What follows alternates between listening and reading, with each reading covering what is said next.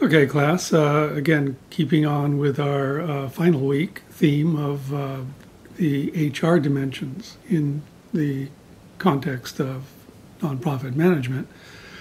There are very clear, specific nuances within the nonprofit world. HR management is intricate and difficult and challenging, no matter what the organizational sphere may be. But in nonprofit management, you're dealing with people who are certainly almost always well motivated. That's the one positive element within nonprofit organizations.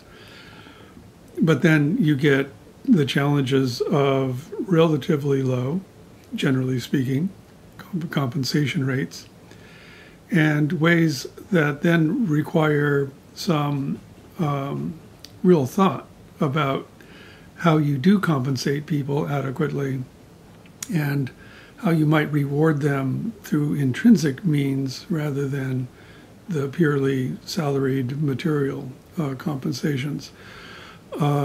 Those are always difficult, and a lot of it really does depend upon the organizational context, and that's really what I wanted to get to.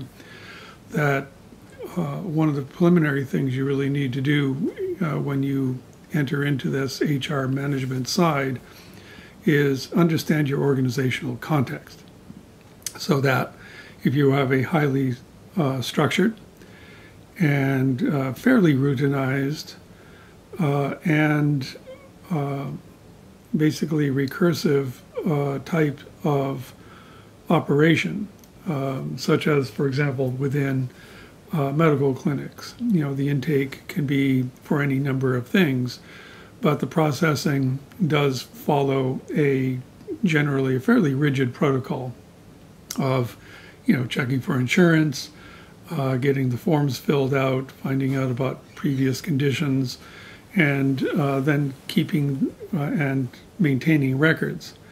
So you have to really have people in place, obviously with optimal organizational skills, people who can do that work and take care of those devilish details that come with operating within a medical clinical context. This extends to things like homeless shelters and food banks and abuse centers, shelters, where, again, the intake and processing, even though the cases are individually unique, everybody does have their own stories, the actual process of responding to their needs is fairly routinized.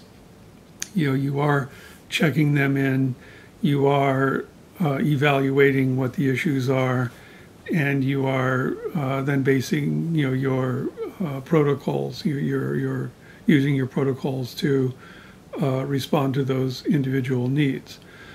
It gets a little more tricky when you get into much more individualized and unique operations within the nonprofit world.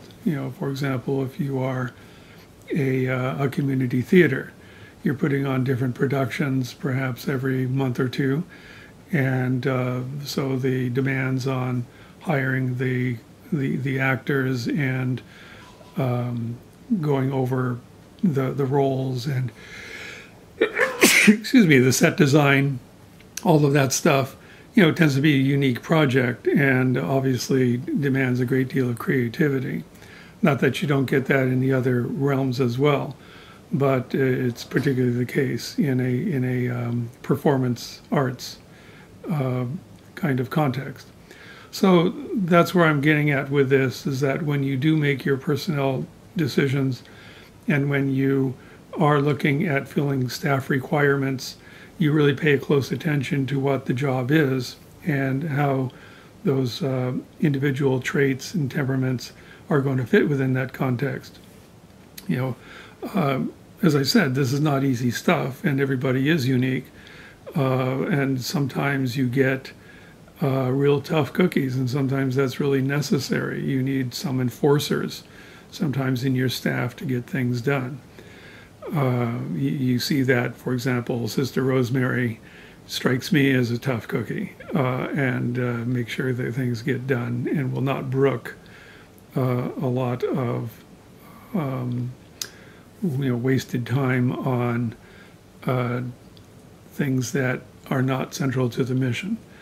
So consider again that organizational context, what those needs are, be it they routinized, or be they more on the creative side, where you do have to show a great deal of flexibility and imagination in responding to the mission.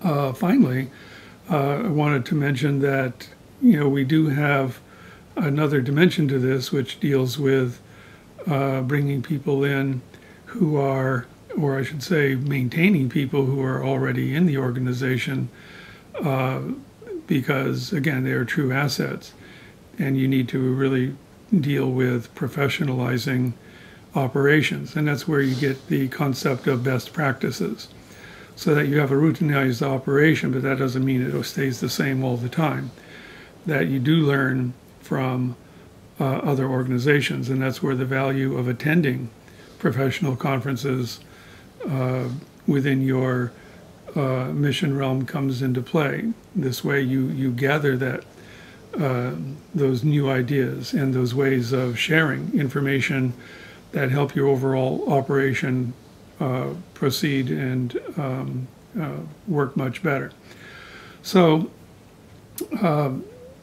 in conclusion for this section, organizational context, fitting the right people for that right job, taking into account that sometimes this is very routinized stuff, bordering on mindlessness, but on the other hand, creativity is always a good thing, imagination is always a good thing, but you don't want it to put a person who has that propensity into routinized positions, because then they just go crazy and will end up being unhappy. You want to take those assets that people bring with them and put them to the best use possible, putting them into the right slots that work best for them. Later we'll get into volunteer management, which is a whole other challenge, but one that, again, there are a number of strategies that actually work quite well. Don't forget, keep working on your presentations. We're looking forward to that. We'll be commencing that in the next couple of days or so. Okay, so take care. Bye.